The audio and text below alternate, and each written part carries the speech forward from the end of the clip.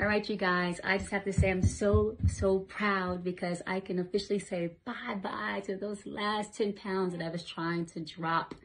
Woo! It's been crazy. It's so much fun.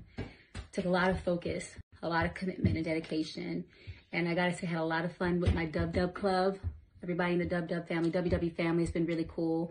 My coach Monica, I want to shout you out as well, just for being great support in my whole journey, and the whole team at WW. It's been really fun. I gotta say that this was a different time for me, having had 3 babies and working and traveling and everything. But I am so proud to say that I made it, and I gotta say it feels so good.